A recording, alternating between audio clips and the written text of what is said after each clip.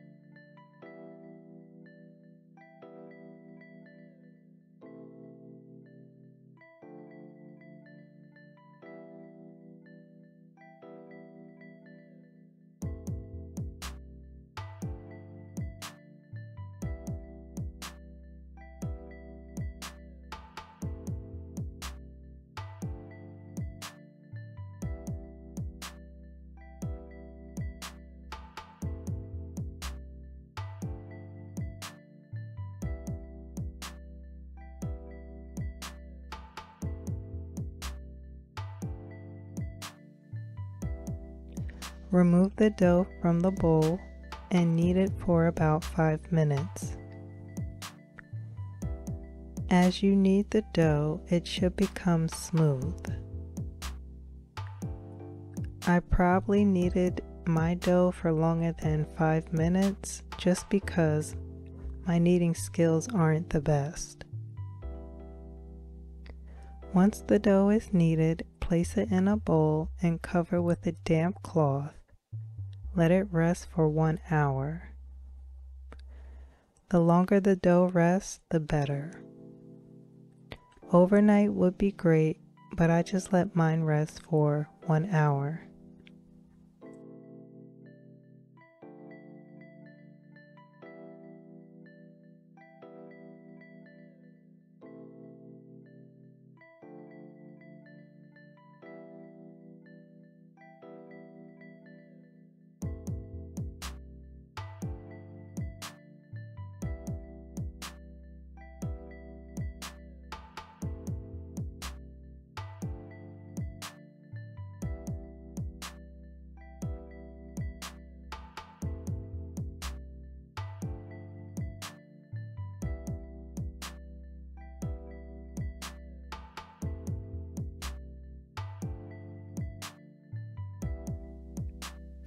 If you guys have any tips on how to knead dough, please drop a comment, let me know.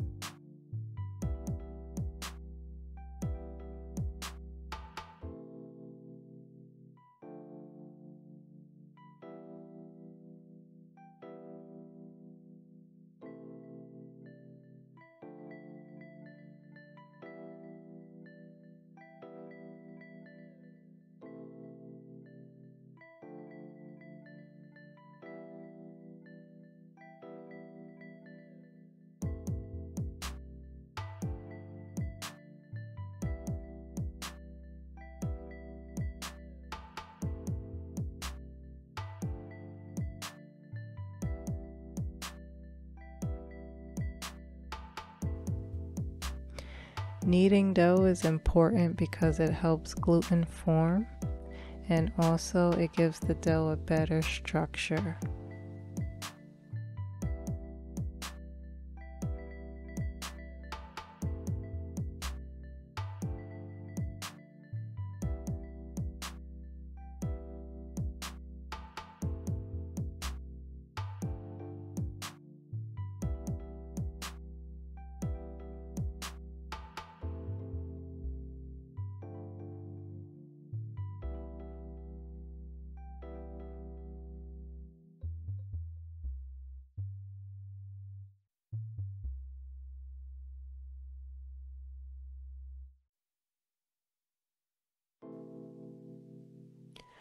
Chop up the scallions and garlic.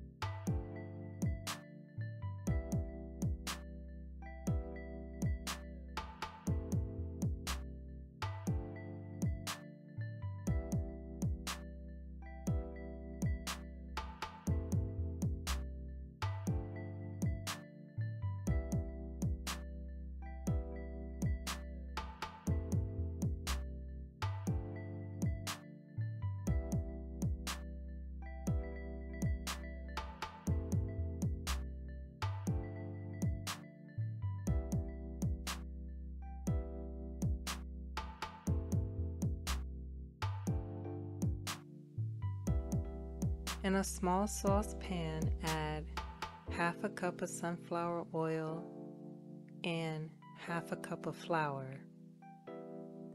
Mix the ingredients on low heat. This will form a paste. Once the paste has come together, remove it from the heat and cool. After the dough has rested for 1 hour, remove the dough from the bowl and place it on a board. Roll the dough into a log. Cut the dough into your desired amount of pieces. I did 6. I should have did 4 pieces to get larger pancakes, but I'll keep that in mind for the next time.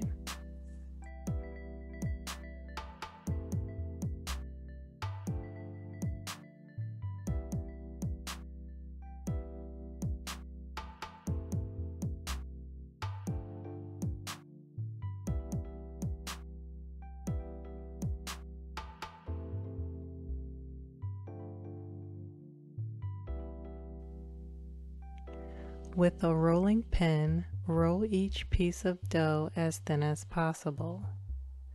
Try to roll the dough out into a rectangular shape. I know that's a bit hard, so don't go crazy if you can't get it exactly like a rectangle. Mine were more like ovals, so if you could do circles or ovals, that's fine too.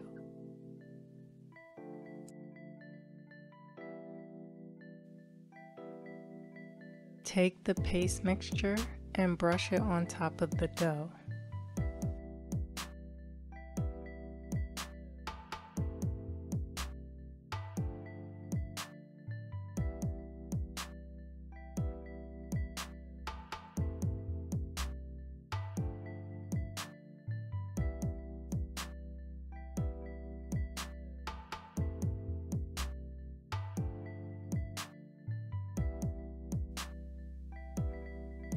I added cheese to the scallions.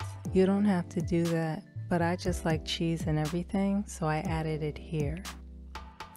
Mix the cheese and scallions together and spread it on top of the dough.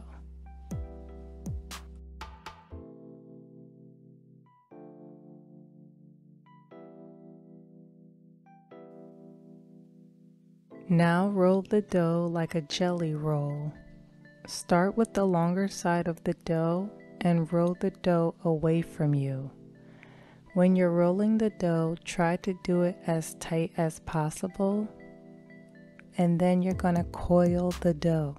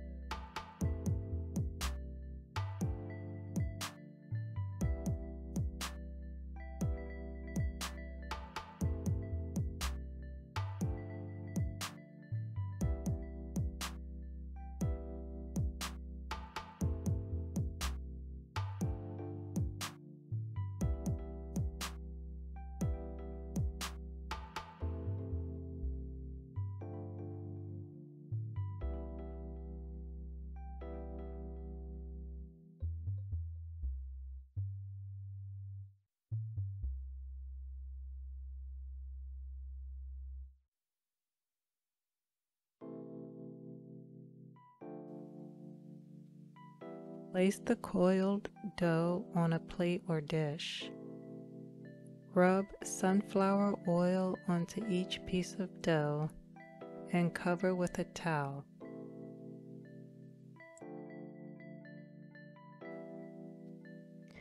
In a skillet, heat up sunflower oil. Take the dough and smash it down a bit. Take a rolling pin and roll it out as thin as you can.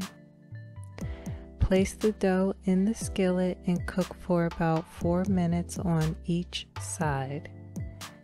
Cover the dough with a lid while it cooks.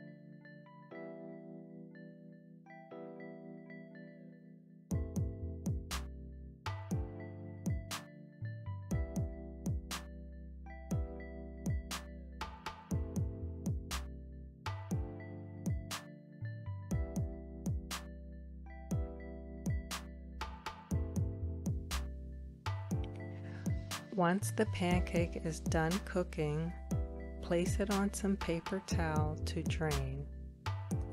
I made a quick dipping sauce for the pancakes. 3 tablespoons of rice vinegar, 2 tablespoons of soy sauce, 1 teaspoon of chili garlic sauce, and half a teaspoon of sugar. The sauce goes really well with the pancakes. I suggest if you make these scallion pancakes for a party that you make individual portions of the sauce, because this sauce is definitely a double, triple dipping situation. Again, I have to do these scallion pancakes a few more times to perfect them. The rolling and coiling of the dough are supposed to result in lamination, so the dough is flaky with layers. I think I did a pretty good job. The pancakes are a great snack to nibble on throughout the day. They are crispy and tasty. Let me know if you guys try this recipe. Leave a comment. Here's some fun facts about sesame oil. Sesame oil is from sesame seeds. Sesame was cultivated more than 5,000 years ago. Nigeria is one of the leading exporters of sesame seeds, and it is grown in about 26 of the 36 states in Nigeria. Sesame oil contains no cholesterol. Sesame oil promotes skin and hair health. Sesame oil also helps in the treatment of cracked heels. I didn't know that. So the next time my heels are crackly, I'm just gonna go try and rub some sesame oil on them to bring them back to life.